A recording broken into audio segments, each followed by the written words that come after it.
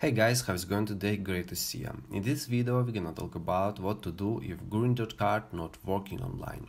And here are several reasons why your card might be rejected online. A fraudulent transaction is suspected. Unauthorized activity is detected. Your card status has changed. You entered your card information incorrectly. You have an old address or phone number still on file.